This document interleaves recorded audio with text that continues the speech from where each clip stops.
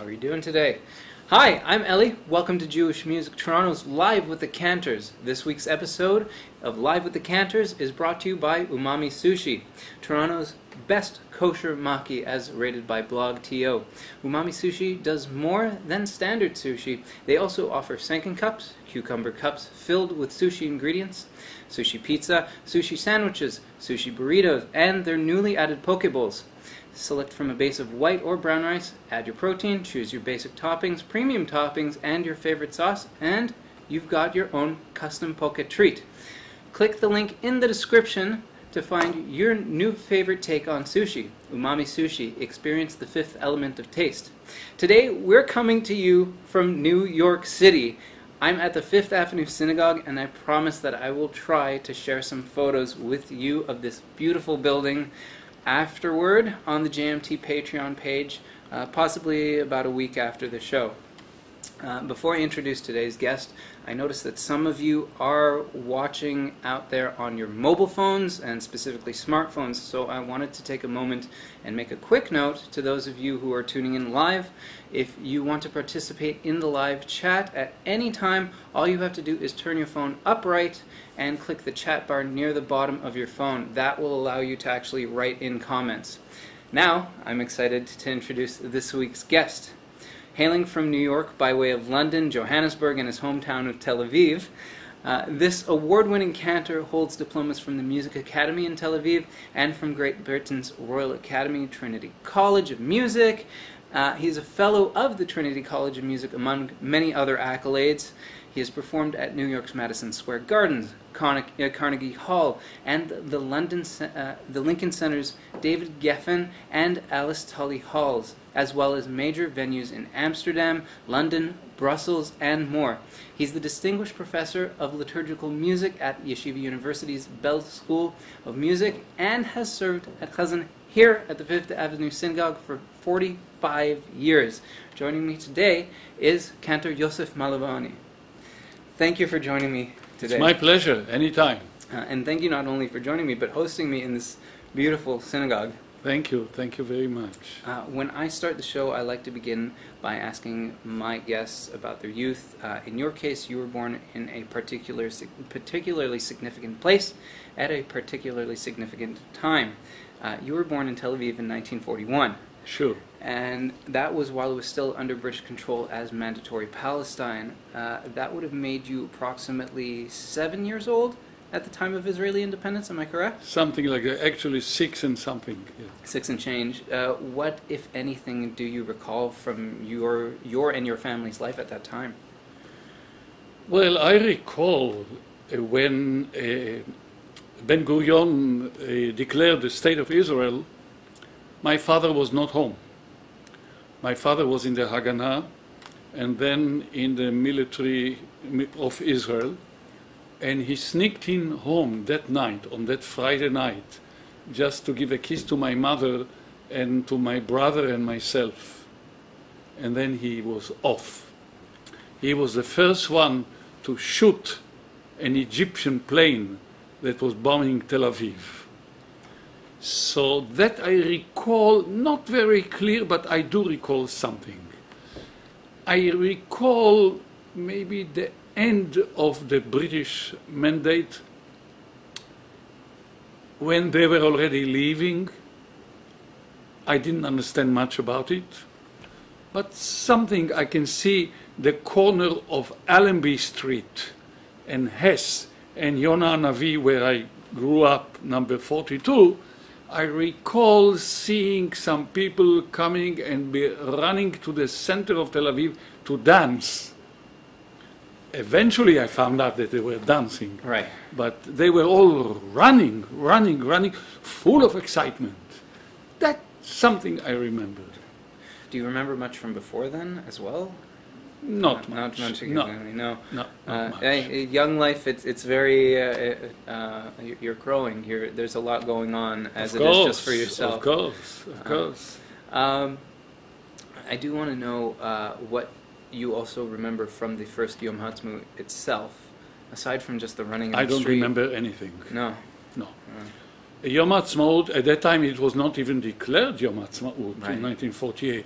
I think that the first Yom Ha'atzmaut was the year later. I don't recall anything whatsoever. I only remember that my father, on the eve of Yom Ha'atzmaut, stood up, took me to shul, and said Shechianu, the prayer where we thank the Almighty for bringing us to this great day. That I remember. Were you able to feel the emotion for him? Very much so. He explained to me after that why he did that. He said that he felt the hand of God during the War of Liberation. He experienced miracles as the war was progressing. And years and years later, when I already was more aware of what was going on, I saw my father wearing his best suit, because to him it was a great holiday. And every Yom Ha'atzmaut is Shechianu, Hallel, the prayer of Hallel with a bracha.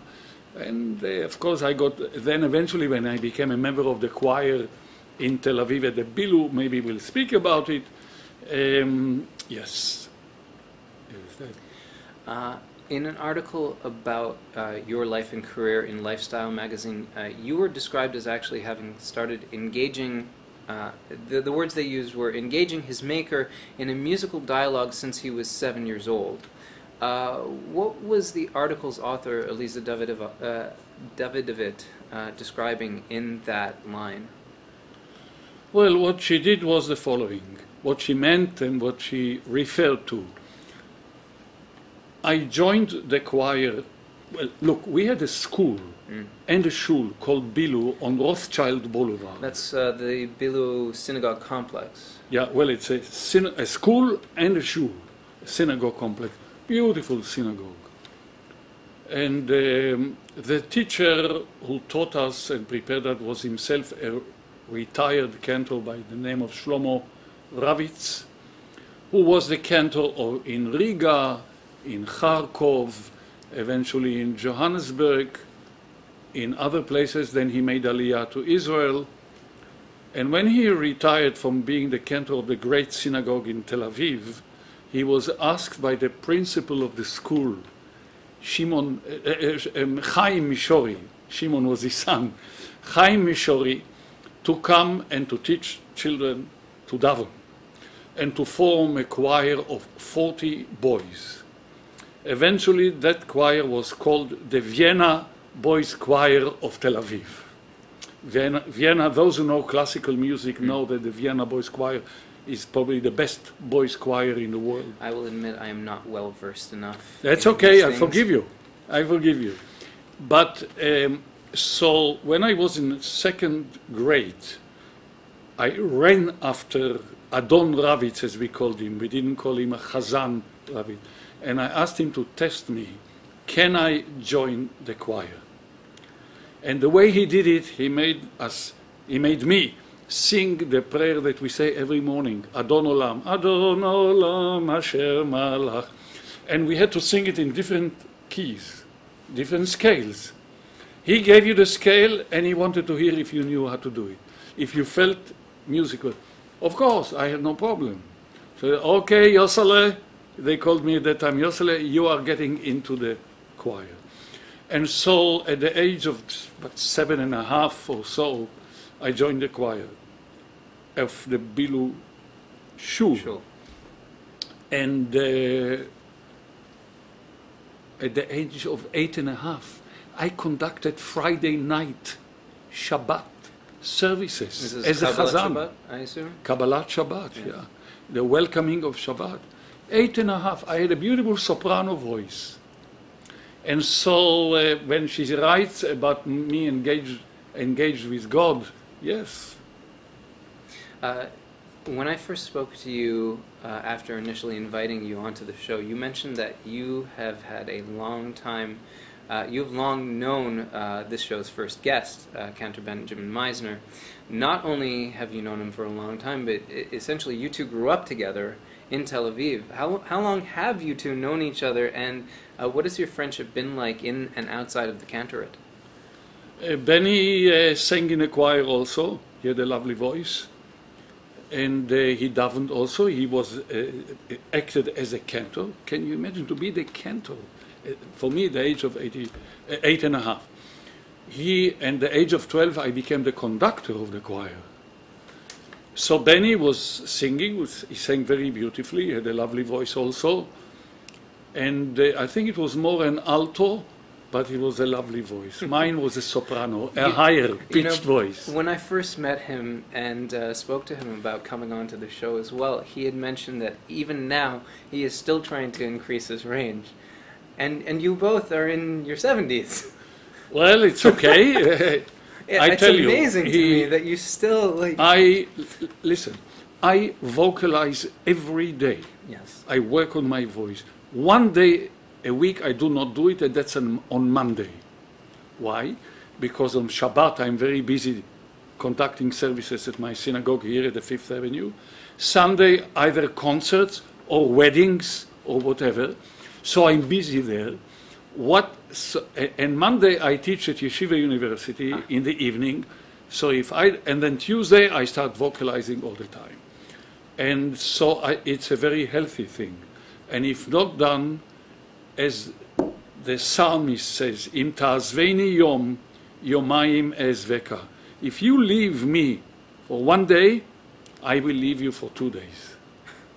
And so that applies to anything, including singing. And I am a pianist. I'm also a concert pianist, because equally with the synagogue, I studied the piano. You started playing at about the age of 6. The age of 6. My parents, I remember, there was no piano at home. They couldn't afford it. My mother sold her ring to buy a piano into this 1.5 room apartment in Tel Aviv. You know, and until today, it gives me the shivers. Eventually, she got back the money, and of course my father bought her another ring and whatever.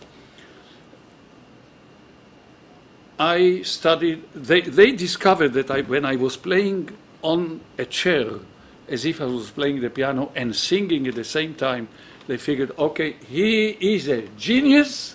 He is what we call in Yiddish a Wunderkind. It means a wonder child. You know, I was going to bring up later on that I was going to ask if the word prodigy got thrown around a lot. Or I think in Hebrew it's Pele. Yeled Pele. Pele. Yeled Pele. And so they took me for a test in the Conservatory of Music. And the principal said to my father, Mr. Malovany, he is so musical. Give him everything. So here I am. So I was going to ask you, but you brought up so much of this stuff sorry. about your history. No, maybe I jumped too much. Yeah. This is exactly how I was hoping the conversation would go. Sure. So with all that in mind and all those things, eventually you did serve in Sahal, as I understand it. I was a cantor of the Israeli army. And exactly, you were a cantor in the Israeli army. As a cantor in the army, how would you say your army experience compared to that of the typical soldier? First of all, the first 2 months is called training. Basic training. Basic training. Until today, sometimes I wake up at night, where's my gun? After so many years. That sounds a bit traumatic. It's unbelievable. It's not traumatic, it's crazy. But that was, after that I never saw a gun. I had a gun at my disposal, but I never really needed it. Then I joined the chief rabbinate of the army, Chief Rabbi Shlomo Goren, the famous great who parachuted with his long beard and everything, took me into the rabbinate, and I became the cantor. My job was to daven, to conduct services at various camps of the army, to teach chaplains how to conduct services. I couldn't be in 10 camps on the same Shabbat. To teach them how to conduct Seder for Pesach, to go through with them how to read the Torah properly, to officiate with Rabbi Goren and Rabbi Piron, who was his deputy, at weddings, unfortunately at funerals. So my day was from morning to night, busy all the time. But it was an unbelievable experience, because at that time I found also somebody who taught me a little bit the voice, started to get my voice into a tenor voice in Tel Aviv. And I continued studying in the Academy of Music in Tel Aviv. So you were still actually in the academy while doing While your serving army in the service. army, I had special permission from Rabbi Goren, who was a colonel at that time. Eventually he became a lieutenant general, to do that. He says, but if duty is number one. I said, Rav Goren, there is no question about it. I explained it also in the academy, where I studied composition, choral conducting, orchestral symphonic conducting, and of course a private teacher for piano. I'm a classic pianist. Right.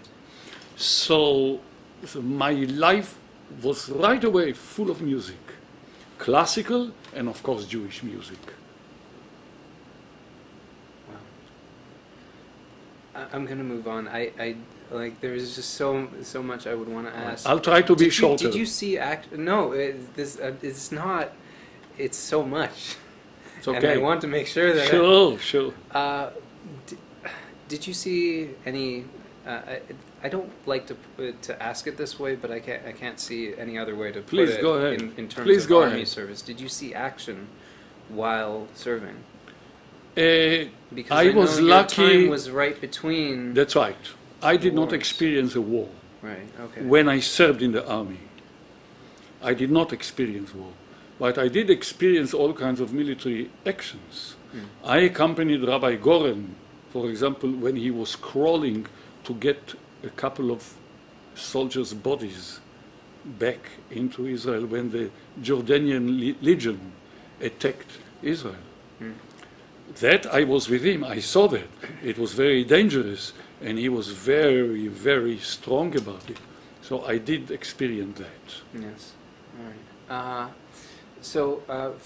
Following your service in the Israeli army, you were a cantor in South Africa and in England before taking on your position here Sure. at the Fifth Avenue Correct. Synagogue. Correct. As I mentioned at the start of the show, where does your cantorial education, including under Shlomo Ravitz, fall into that timeline after the army? Because we've already spoken about all of that training you were doing during your basic training and Sure. army service. I'll tell you, when I got to Johannesburg, one of the reasons I came to Johannesburg just for the high holidays, and it turned into 4.5 years. At which time I met my wife, our older son Zevi was born. But one of the reasons why I wanted to go to South Africa was a very cantorial country. Every synagogue had a cantor and a choir. And there were some fantastic cantors who came from Europe to South Africa. A cantor by the name of Shlomo Mandel, Israel Alter. These were great. That's Benny Benny's Meisner's uncle. Sure. And so I knew that I'm going to bother them. I'm going to bother them and try and get as much as I can. So I said to myself, what can I offer them? Money? They don't want the money, and I don't think I could have the money to pay them. Okay. But what I offered them was, I said, give me your pieces, and I will write you piano accompaniments. At that time, there was no computer. Right. And you couldn't put it into a computer. Today, it looks so beautiful. I wrote to almost every chazan, either cantorial pieces and the piano arrangements, or if they heard a recording from a cantor in the United States especially, who sang with a choir, and they liked the composition, I sat down and I wrote the choral piece, and right away all the cantors in Johannesburg and in Cape Town, mainly these two big centers, got the music. So I paid with my knowledge of writing music, but I learned from these two great chazonim, Moshe Stern for example. Fantastic cantor. Lives today in Yerushalayim, retired. A lot from him. His nusach is superb.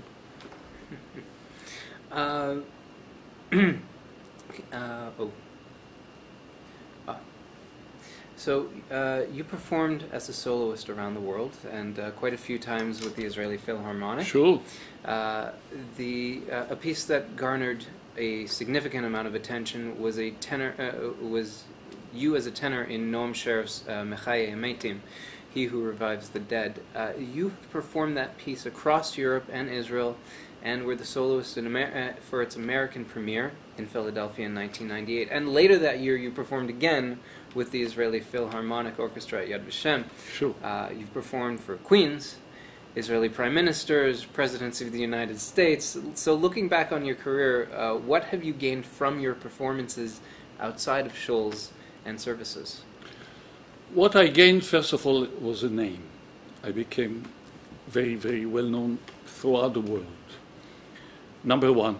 Number two, I gained a lot of experience in singing with full symphony orchestras and with very well-known conductors.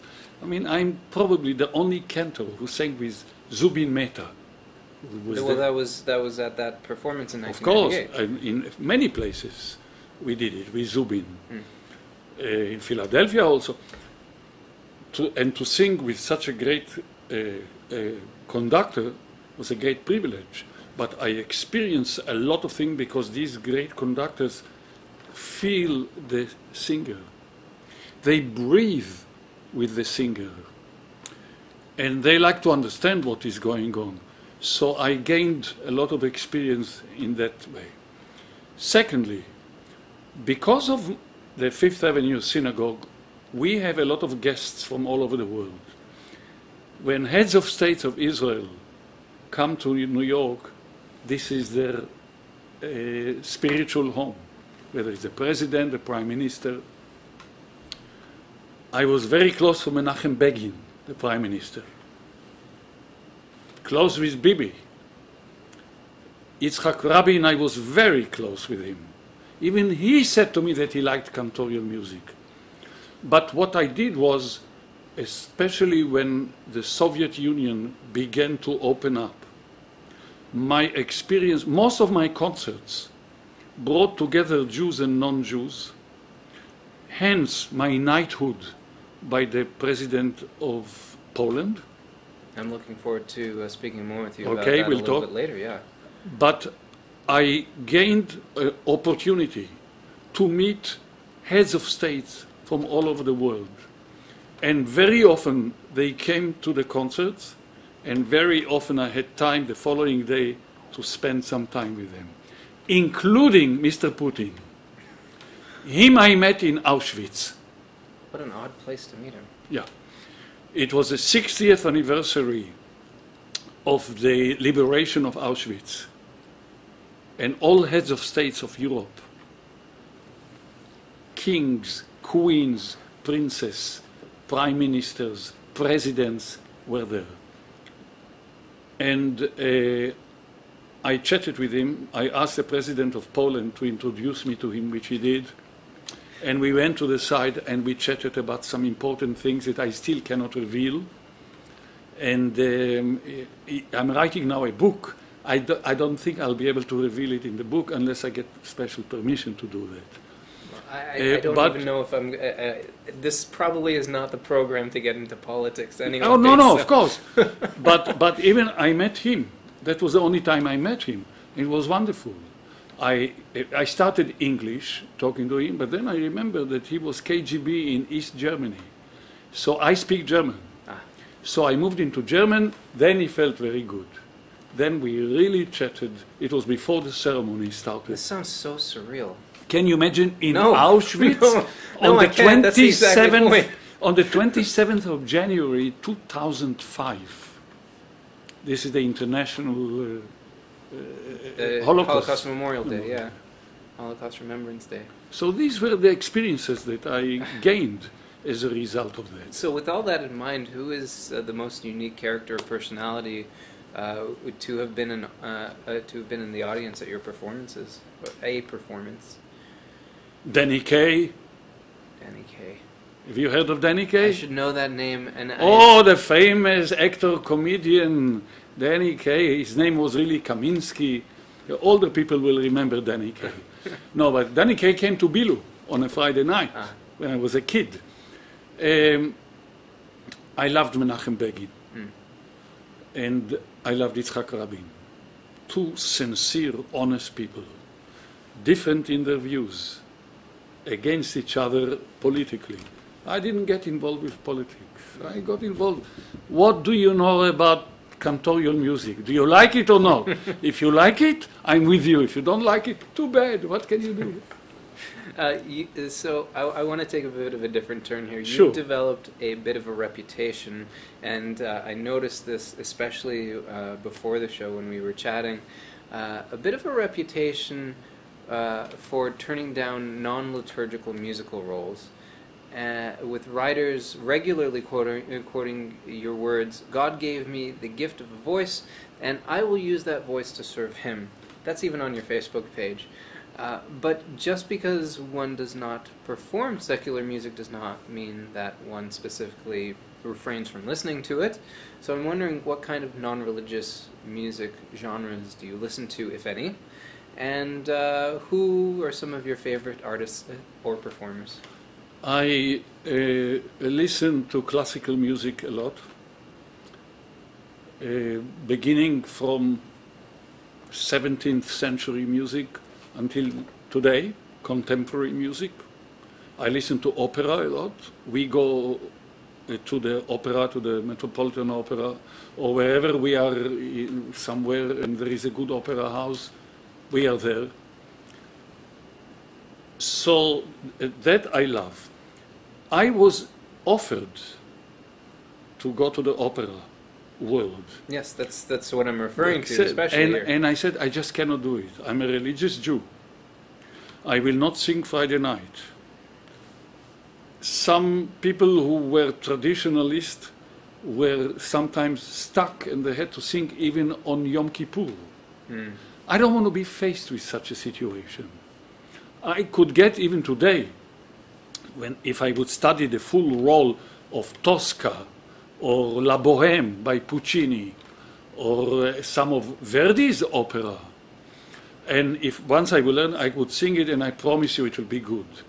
And let me tell you quickly something very interesting. Leonard Bernstein was a member of the Fifth Avenue Synagogue. He came only on Yom Kippur. And Leonard Bernstein heard me once at his apartment at an event for UJA. And he said to me that when I hear, and I sang an aria, and he said, when I hear you sing the aria, there is absolutely no trace to the fact that you are a cantor, which means that I understand style. Right. And I can handle both without any problem because of my musicianship. Transition. What you're saying is there's no transition. No transition. I can do them both without any, within 1 minute. But I was not willing to go to the world of opera. But what I did do, and what I still do, is occasionally sing oratorios, but not Christian ones. Only oratorios that are biblical. Handel wrote a lot of biblical oratorios. Haydn wrote The Creation. It's beautiful. There is no non-Jewish content there. That is not a problem. That I love singing, and is beautiful. In a 2010 interview with the Jewish Standard, you said that it made, and possibly still even makes, you very upset when a layperson leads services. You actually compared the relaxing of rules, as you put it at the time, to the book of Judges, where it says, "In those days there was no king in Israel, and every man did as he pleased." In fact, that was some of the lighter things you said in that particular interview about lay people leading services. This leaves me wondering a couple of things. Firstly, do you still have the same concerns that led you to that stance?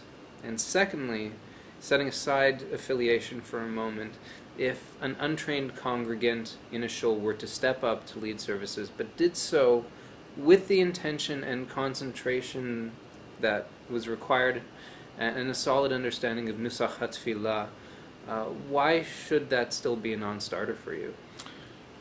Look, you mentioned the word Nusach HaTfilah.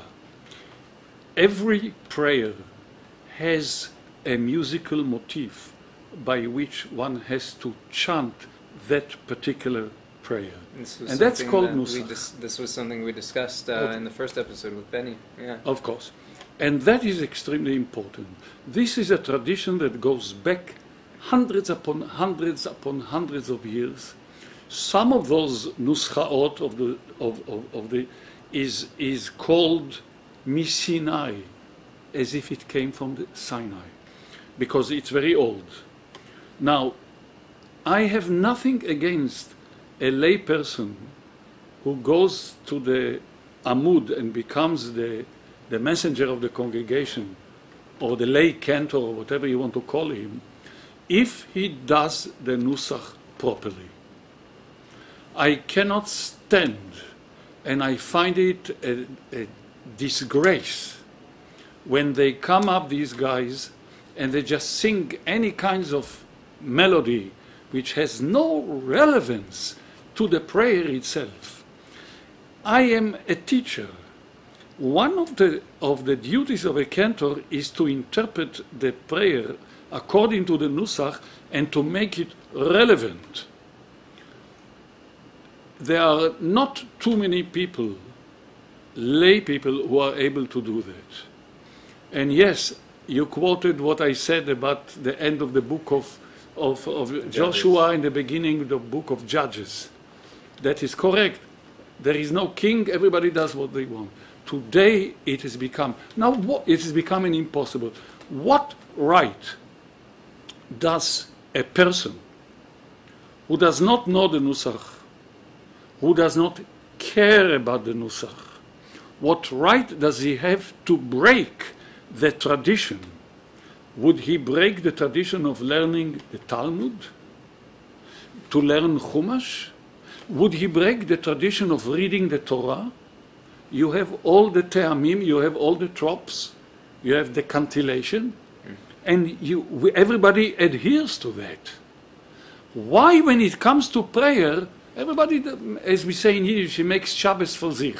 He makes Shabbos to himself. What? He takes Friday and he makes it Shabbos. I mean, it's an extreme example. Well, from what I'm getting from you is that you don't just see it from a personal perspective of this is extremely important. You're saying not only do I see it as extremely important, Judaism and as a whole sees it as extremely Absolutely important. So. Absolutely. Let me tell you. To you, it's like reading the Torah. Absolutely. There is a lot of similarities, musically speaking, between the cantillation, the way we read the Torah, and the nusach, the melodies that the prayers. A lot of similarity. One gets from the other. And so, what is it that the guys get up and they sing those melodies, have no meaning? Have they tried to visualize what that prayer is all about? Why is the nusach that way? This is what I teach my students at Yeshiva University, and I'm now rector of the Institute of Liturgical Jewish Traditional Music in Leipzig, in Germany, and Berlin, together with the Hildesheimer Yeshiva in Berlin. I have the small school now in Moscow. So I try. Now they want me to come to Israel to do it, but I just cannot do everything. I mean, there is a limit. Can't be everywhere at once, just That's like right. you can't lead services everywhere at once. Exactly. So, but the nusach is very, very important. And I have nothing against a layman who does it. Let me tell you a quick story. Please. I had close relationship with the Satmar Rebbe, the old Satmar Rebbe, Rebbe Yoelish Teitelbaum. Okay. Why? Because he came from Siget, Romania, where Eli Wiesel, who was a member in my shul here, came, and my mother came from there. As a young man, he studied with my grandfather, whom I am named after. 2 years, as we call it, bechavruta. They studied the Torah Chumash, Gemara, and everything for 2 years. Then he became the Satmar Rebbe. So I once sat with him here, and he said to me, we spoke Yiddish, and he said to me, Rabbi Yosef, because he remembered his friend, he says, what is going to be with Nusach? So I said to him, Rebbe, what is the problem? So he said, we have a problem with the young people. They don't make an effort to learn the proper Nusach as Avoteinu Akdoshim, as he says, our holy forefathers davened for generations and generations. So what is going to be? So I smiled. So he says to me, why are you smiling? I said, Rebbe, I am what they call modern Orthodox, whatever that means. I have news for you. There is huge similarity between modern Orthodoxy and Satmar Hasidim. He says, what? What? I said, our modern Orthodox also don't know what Nusach is all about. So he burst out laughing. And then we got into it. Then I sang for him Untanet Tokef. And he became white because he told me that he sings it also on Rosh Hashanah Yom Kippur. Because it came from Siget, from the town where my mother came from. My father was from Poland. So that's the issue. So I didn't plan to ask this, but now that we've gotten to this point of this conversation, I am curious if this is where we are in the world of even Orthodoxy, modern Orthodoxy, where I think I would put it that the younger people like my in my age bracket and younger, don't have, I suppose, a connection, and they're not personally connecting to the I'd say maybe no longer contemporary music that is in the cantorial world. How do we go about making it that something that speaks to them? I go all over. Besides the concerts, I go all over lecturing and showing it to people. And I want to tell you something. We get today requests at Yeshiva University, at the Bell School of Jewish Music, from shuls that have never had chazonim, saying, whether it's the rabbi or the president or the gabbai, said, we've had enough with all these nonsense. Can you send us somebody who can do it even simple? Not in a cantorial way, but simple, so the chevra should hear in shul what goes on. And I can see a beginning of a return, at least to the Nusach. It's going to take a long time. And maybe choose me another generation. But I see a beginning. And therefore I run around lecturing, teaching, being interviewed, talking about it, preaching about it, trying to make people aware that there is something called Nusach, and let's do the way. Don't I want to see my grandfather somehow? Wouldn't I want to sing for him so that he should hear how I sing the tefillas, like he sang it in Siget? Everybody would like to see a forefather. So why, when it comes to prayer, to the synagogue, why that is the one that is so broken? Because a lot of people don't care. And they are not aware of it. So we are working and working and working. We have a lot of students at Yeshiva University. And they come to learn, then they go out. I have some students, when they come back to me and they said, somebody asked me whether I study with Cantor Malovany. So I said to them, how do you know? They hear, because, people travel, they come to the shul, I travel, I go to another shul. So that's the situation. Okay, well, it is now time. It is now time to open things up to you, the viewers. If you have a burning question or maybe a thought that you want to share with Cantor Malovany, start typing it in now while I wait for you to send them in. let me tell you about another of this week's sponsors. This week's episode of Live with the Cantors is brought to you by the Jewish Music Toronto collection. You've heard about it before. With t-shirts, hoodies, bags, and more, a purchase from the Jewish Music Toronto collection is a great way to show your love for Jewish music. And just like becoming a JMT Patreon patron, it is a fantastic opportunity for you to directly support the channel. Click in the description below to get your own high-quality JMT apparel and more. All right. We're going to wait a little bit for some responses to come in. May I say something? Oh, yes, absolutely. May I say something? Yes, absolutely. You know, I'm looking at your shirt, Yes. and it hits me. JM is Joseph Malovany, Yeah. and T is tenor. Joseph Malovany, tenor. I think I should get something today, like this. So today JMT doesn't just mean Jewish Music Toronto, it also means Joseph Malovany. But you know, I want to congratulate you. Oh, I tell you why. And I'm not a schmoozer. I really am not. Okay. I'm serious. You are interviewing people in the Jewish music world, yeah. and you've done a couple of cantors. That is very important, and I'm so glad that you asked, you approached me, and I really feel so honored. I feel good that I'm able to talk about it, and I thank you really for inviting me to join you. I'm ready to talk to you the whole night here. Well, we At may least actually, until Mincha.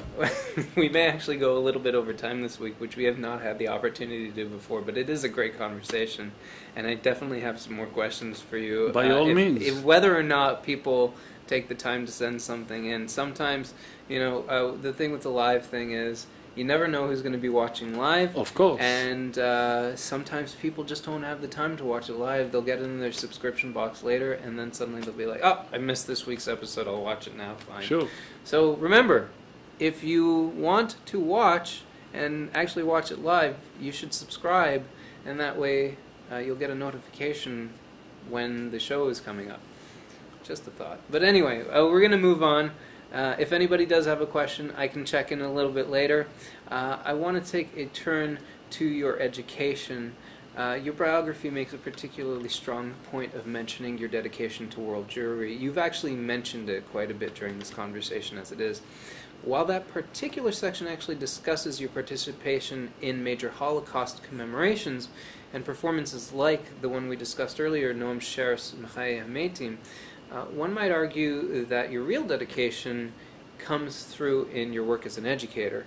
As I noted in my introduction, and again, we've spoken about it before, you hold the position of Distinguished Professor of Liturgical Music at Yeshiva University's Philip and Sarah Bell's School of Music. You also helped found and are the Dean of the Joint Distribution Committee's Moscow Academy of Jewish Music, calling that work the highlight of your career in a previous interview. And you've lectured extensively, again, mentioned that. You've conducted workshops for students and lay people alike. Of course. So what drives your passion for musical and specifically liturgical education? What drives me so much is that I want people to understand that when they are praying in the synagogue, the notion or the concept, if you want to call it, but I don't like to theorize it so much, kavanah, concentration, would come as a result of two things. One of them, as you mentioned, education. Because I'm an educator, I explain the prayer through the music, but at the same time also I am so imbued, so involved in the prayer that nothing else exists for me in the world. I put all my neshama, my soul, all my voice, all my being into the concept of prayer. Because in the final analysis, we are commanded to pray Shacharit. We commanded on Shabbat to pray Musaf, Kabbalat Shabbat.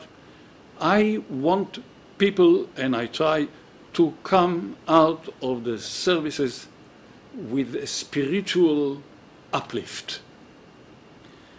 And that does not mean that we don't have melodies where I get the whole congregation to sing with me.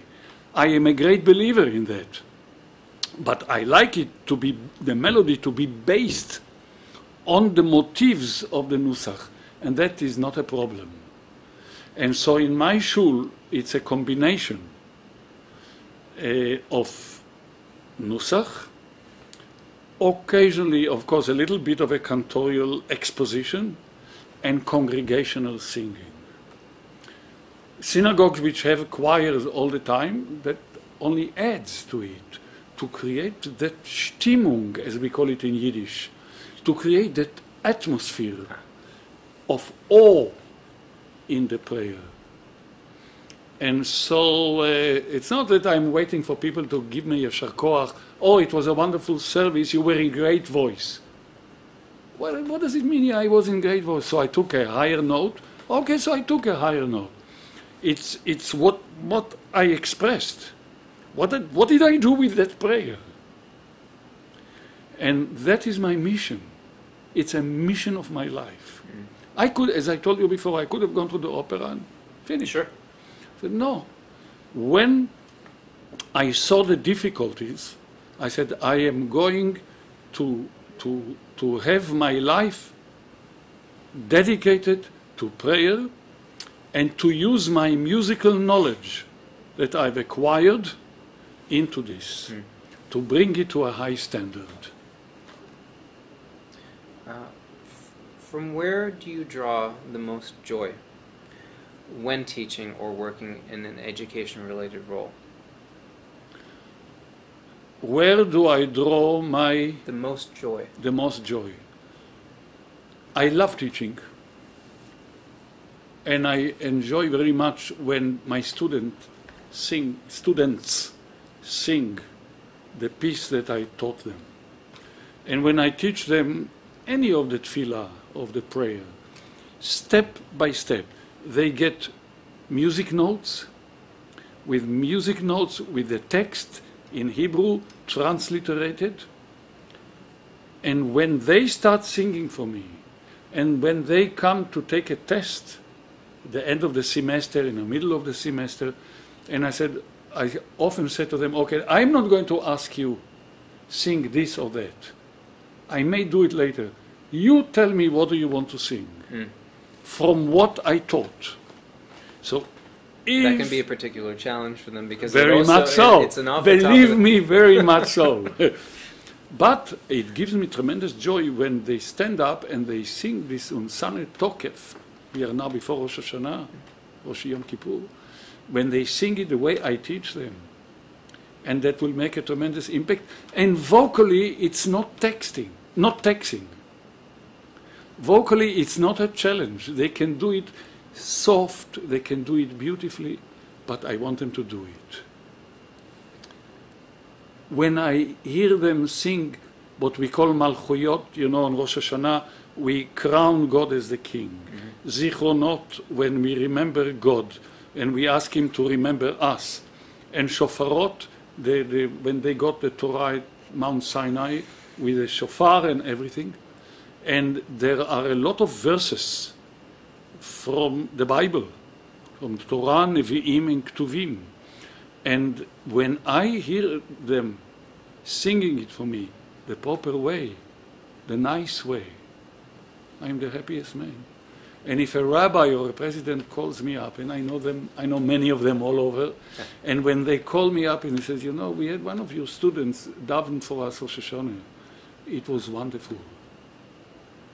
It did it so nicely. It was not fireworks, but it was something beautiful. It was good. It was meaningful.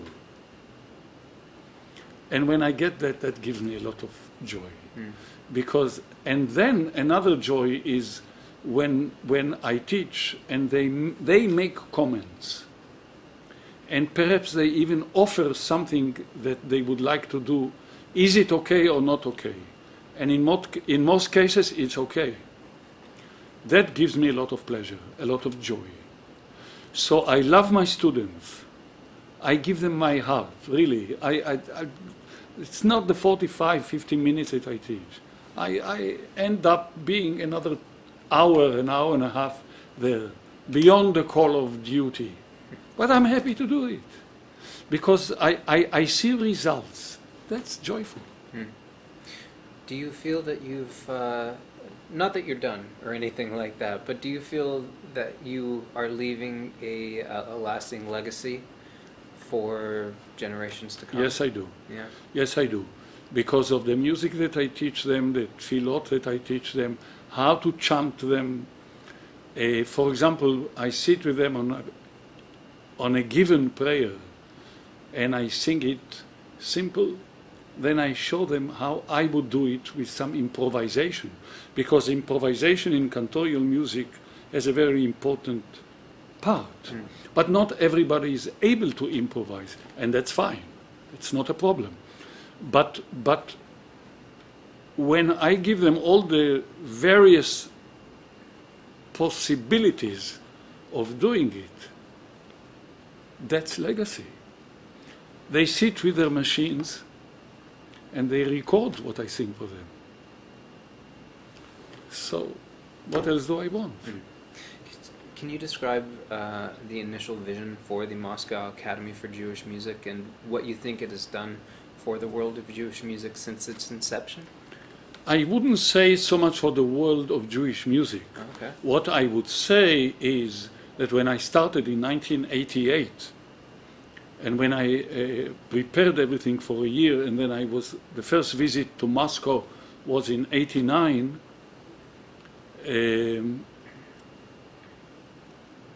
you were asking again, remind me? About the academy and yes. what...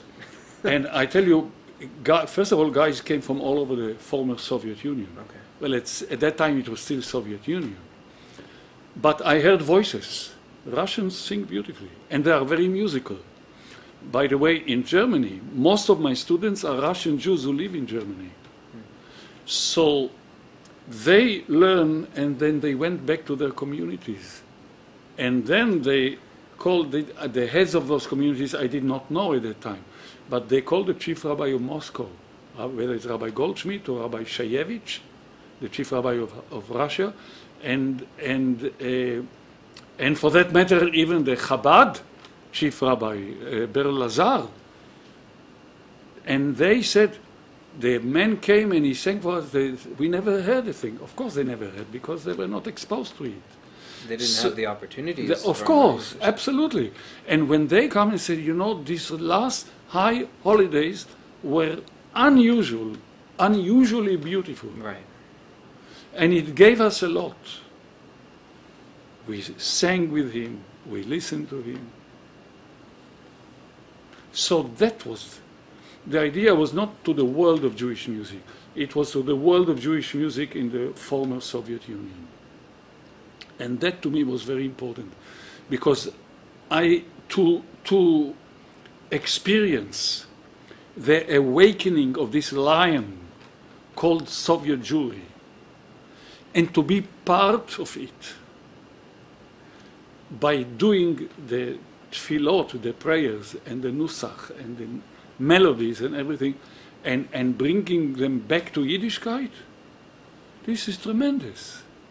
And believe me, I used to sit with them from morning to night, for 2 weeks, singing. First of all, I came, I did the concert, got over the concerts, got written up in Pravda, and then the following morning we sat down to learn. And we learned, and we learned, and we learned. That was, but you talk about Soviet Jewry. Let me tell you a quick anecdote, Please. if I may. Yes, absolutely. So my wife and I went to Israel. We go there often. A couple of years ago, Okay. and we got to the passport control. And there is a policeman or a policewoman sitting there in that what we call budke. Customs officer. Well, it's not the customs. It's really only to stamp the passport. Okay, yeah. To stamp the. And I stand there with my wife, and I see the girl sit there, young girl, in her 20s, and she does this, and she does that, and she does this, and she does that. I said to my wife, something is going on here. Either I'm crazy or she's crazy. Or I you're don't know. suspicious. Or suspicious or something. So she says to me in Hebrew, Adoni, sir, אתה מדבר עברית? Do you speak Hebrew? I said, of course. Well, you see, I'm giving you my Israeli passport as I'm coming back home. Then she says to me, תגיד לי, tell me, אתה שר? Do you sing? So I said to her, this also.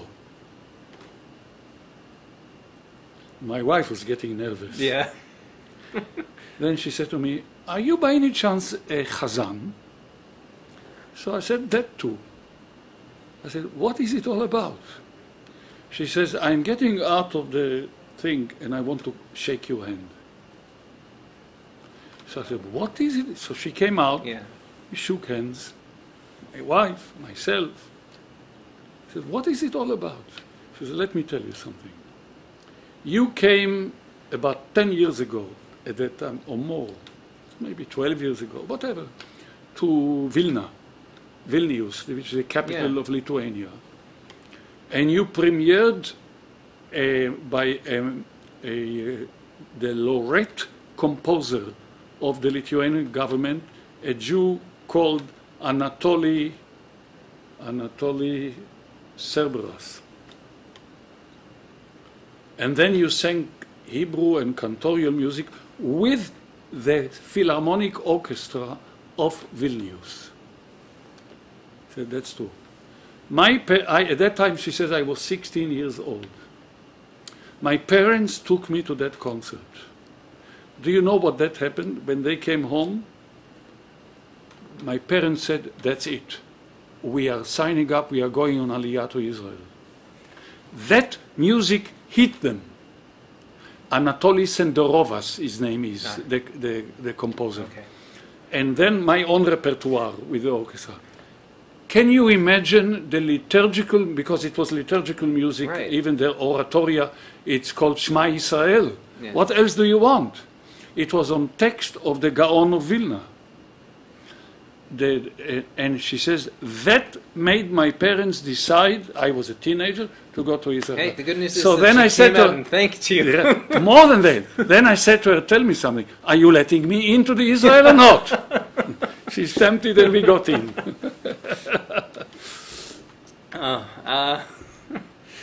So I want to take a bit of a lighter turn before we end the show and look at what you've brought to share with our audience today. But I do have one more thing to ask you before we get to those questions. In a 2011 interview with the Orthodox Union's Jewish Action magazine, you said that you feel inadequate in your role as Shaliach Tzibor, literally translated as public emissary.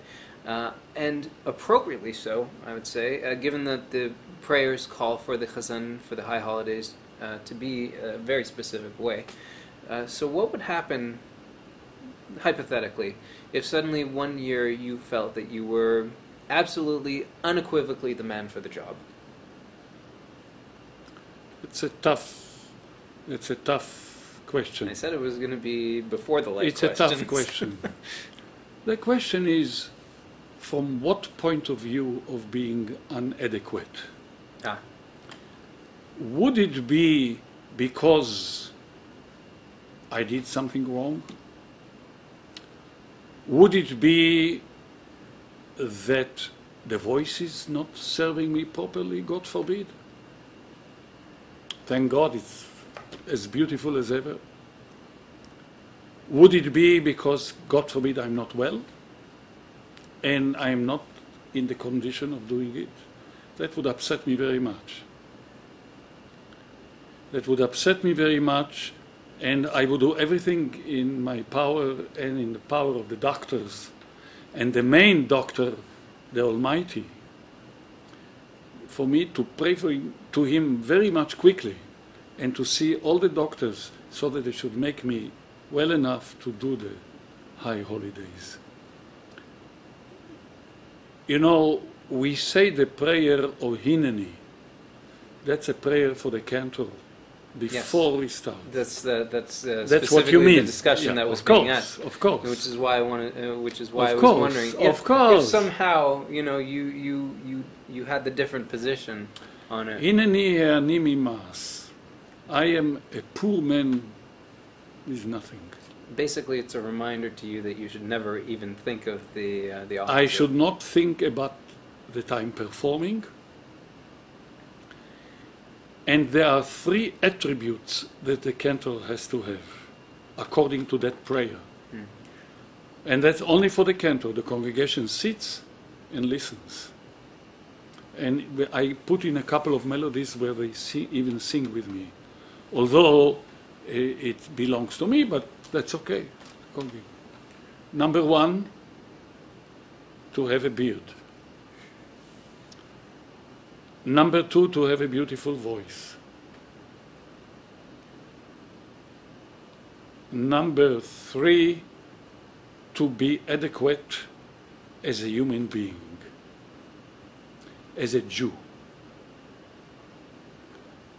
as an honest person. And when I stand and pray on the high holidays, these attributes are on my mind non-stop.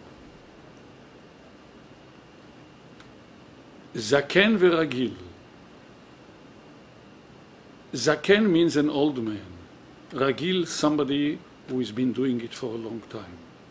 But you know, the rabbis say in the Talmud, Miu Zaken, who is an old man? The one who shekana chokhmah, who acquired learning and cleverness, or whatever you want to call it. This is in my mind during the high holiday, during the whole year, but specifically high holidays. And my prayer is always that I would like the people to be with me as I proceed with the prayers. And as I would like to be a better person, I would like my congregants to be better persons. And I see it sometimes. Sometimes they go back to their old behavior, but all in all, I know that when they pray with feelings and with honesty. Otherwise, they wouldn't come to the synagogue. Why should they come? They come. The synagogue is packed. Year after year. This year will be my 46th Rosh Hashanah and Yom Kippur. Slichot, the penitential Saturday night.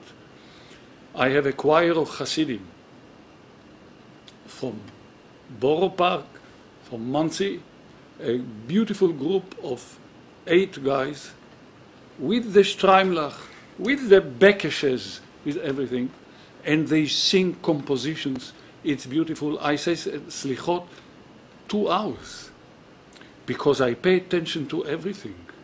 I cry to the Ribono Shel Olam. There is a Slicha says, Ech niftach peh. How on earth can I open my mouth in front of you, oh God?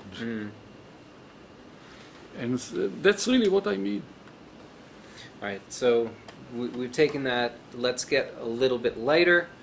I realize that this has been brought up in previous interviews, but I do have to know, how do you manage to have enough stamina, not only to still be standing by the end of services on Rosh Hashanah and Yom Kippur, but actually to still have a voice by the end of all of that? Well, first of all, I studied voice. I had outstanding voice teachers who taught me how to maintain the voice, how to keep it properly, how to have a technique for that. That is important. And I must tell you, when it comes to Ne'ilah, the end of Yom Kippur, I feel fresher than before. When everybody else is falling, they're tired and everything. I noticed in one interview you mentioned that you have a 2-hour sit-down, basically, or whatever. Yeah, the during amount of time Mincha. between During it is. Mincha, I relax. I sit on my seat. I don't go out.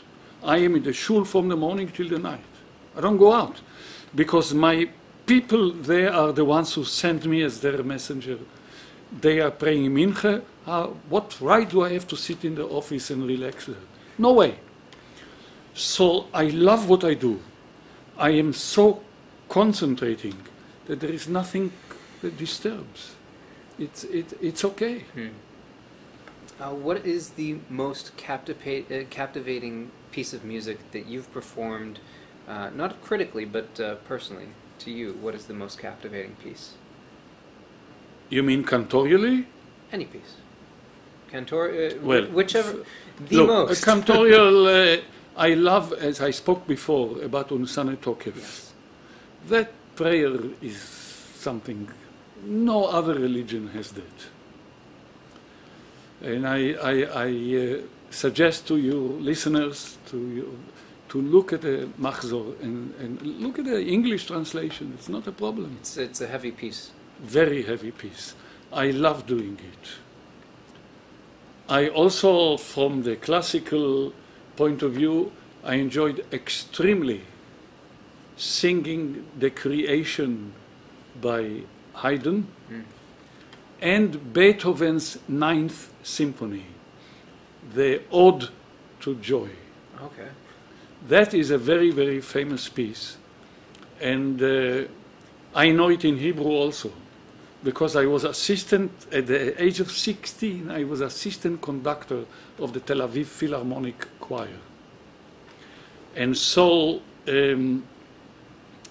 I learned all these things. And I could, Ronu Gil Zener Eloha, Shir Mizmor Likrat Chedva, Bilvavot Shchurei Shalhevet, Nityatsev Al Saf Nava. This is just talking about the beauty of joy and brotherhood. You know, my slichot services is, to me, is the most important. Kol Nidrei night, of course. Because the slichot service, the people who come to my synagogue, and it's packed from Hasidim with Streimlach, modern Orthodox, conservative, Reform, Reconstructionist. Everybody comes to my shul for slichot. In other words, something touches them. We call it in Yiddish the Pintele Yid, the Jew of the speck. The speck. Something touched them, something takes them back, they want something. So unity is very important. I myself am an Orthodox man, 100%, Orthodox chazan, only in an Orthodox shul. That's okay. But I never ask who comes to my services. Everybody is welcome. According to your biography, you've been awarded the Joseph Malovany Chair for Advanced Studies in Liturgical Music. What do you think? At Yeshiva University. At Yeshiva University. What do you think about having been awarded a position that literally has your name written on it? They gave me a little chair when there was a big dinner, and they in some kind of a little box, they gave me a little chair, and I have it at home. There is like one day my grandchildren will, if they want it. It's nice. It's very, very nice. It's not that thing. It's the idea that Yeshiva University sees in the whole idea of the liturgical Jewish music something very important. And the fact that they've created that chair, it's the same thing. I mean, I teach and it's all very nice. Finally, before moving on to what I believe is on your lapel there, while researching for today's show, I learned that you had a credited acting role, not actually pretty recently, in the Netflix original movie The Week Of, starring Adam Sandler and Chris Rock. Fittingly, you play a cantor. Very good. And you still managed to stick to your reputation for liturgical work only. How on earth did that role come about, and what was the experience like for you? So, Adam partnered on this production with a member of my congregation. And that member of my congregation, Robert Smigel, Robert Smigel is a member here at the Fifth Avenue Sure, Synagogue. Oh. sure. And his parents are members, and his sister and husband and family are members. So Robert Smigel called my son, Dr. Alex Malovany. Okay. And he said to him, you know, we have this thing, that movie with Adam and Chris Rock and a number of others. Rachel Dratch was in we it. need a cantor there. Yeah. Do you think your father would agree to do it? So he says, why don't you call my father? But no, he says, no, you talk to your father. Yeah. So my son called, Okay. and he said, Dad, you know, Adam Sandler needs you for a movie.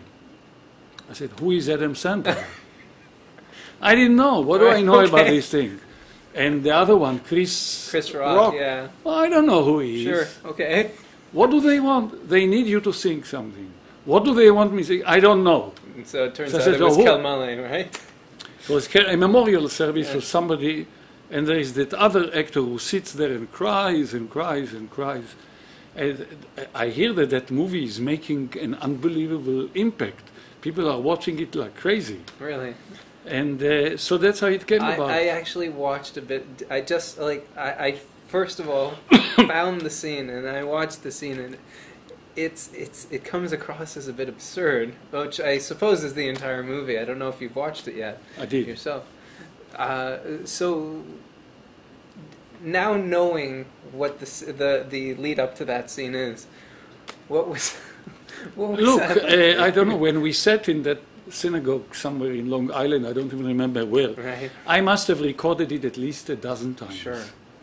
This one, you have to stand here with the cantorial clothes. Yes, they and had you in full garb. My, there. what they call it, the canonicals. In England, they call it canonicals. And so I sang it, but I was careful.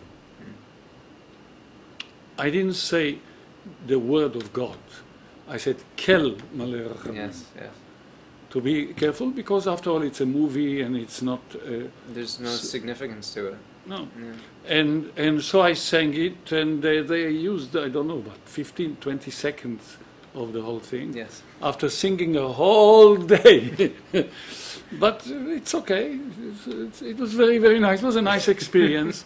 And after that, we had a showing in one of the movies on the West Side, on Broadway, and then we went to a reception, and the reception was kosher.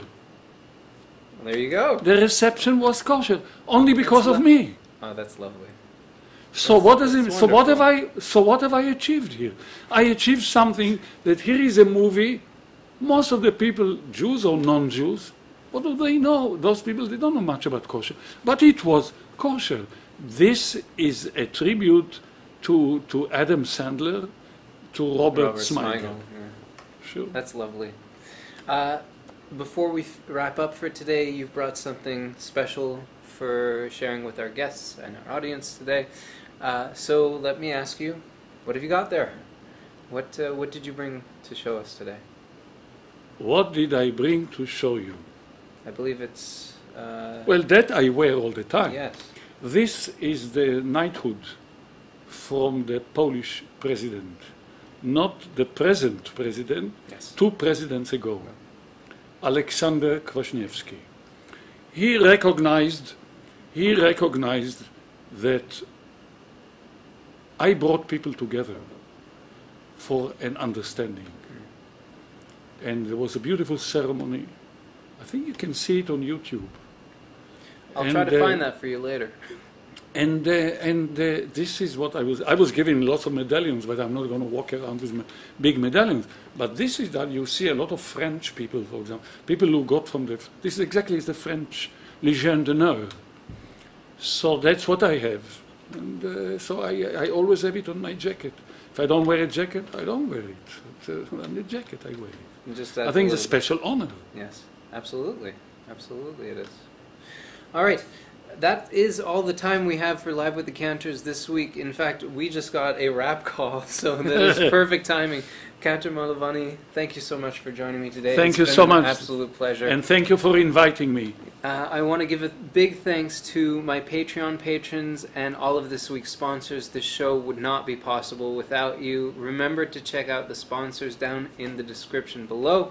Thank you to 81 Entertainment for their technical assistance with this show. This year, 81 Entertainment is celebrating 10 years of making your commercial and branded productions everything they should be. Learn more at 81entertainment.ca. Tune in next week on our regular schedule, Tuesday evening at 6 p.m. And subscribe and click the notification bell so you don't miss a thing. Remember to join me on Patreon to take part in spreading knowledge of Jewish music and to get more out of your JMT experience. Contributing $1 or more each month gives you early and exclusive access to behind-the-scenes extras and more. So, thanks for watching, and bye for now.